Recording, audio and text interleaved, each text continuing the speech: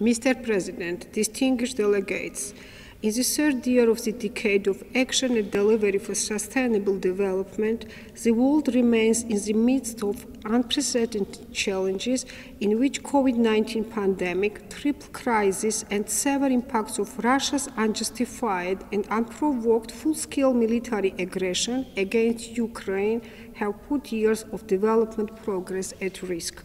According to Sustainable Development Report 2022, for the second year in a row, the world is no longer making progress on SDGs.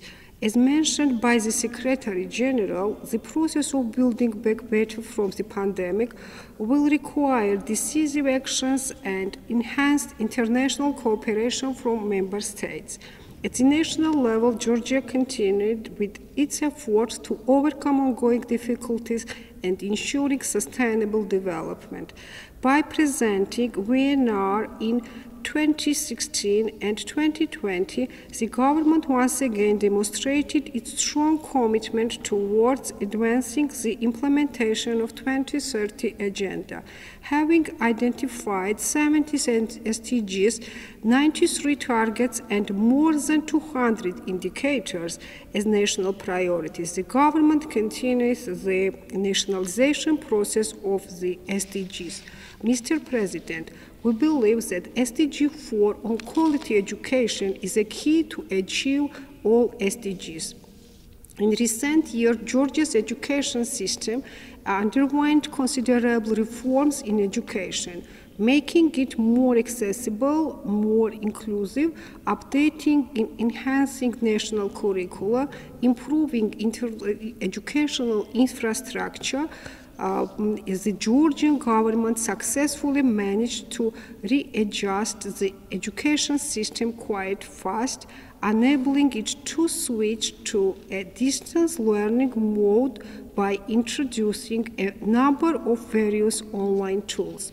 In addition, let me flag that environmental education plays an important role in achieving SDG 4. This year marks the 45th anniversary since the adoption of Tbilisi Declaration by First Intergovernmental Conference on Environmental Education. Mr. President, the science is clear more than ever. Increased ocean pollution seriously jeopardizes the progress made on SDG 14. The government has been carrying out active and effective measures of address it. Besides, Georgia is undertaking several reforms to protect Black Sea species and their habitats.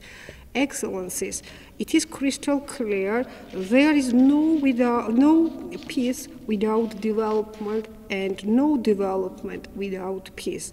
The ongoing war in Ukraine has catastrophic effects on people's lives and livelihoods, as well as on global efforts to achieve the agenda worldwide.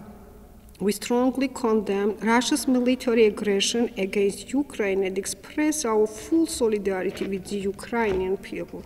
Mr. President, unfortunately, Russia's aggression and occupation are well known to Georgia.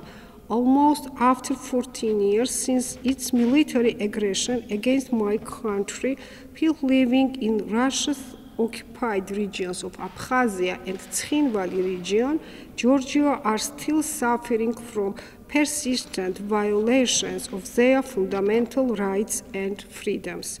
In conclusion, guided by the principle of leaving no one behind, Georgia reiterates its strong commitment to turbocharge its efforts to build back better and greener. I thank you.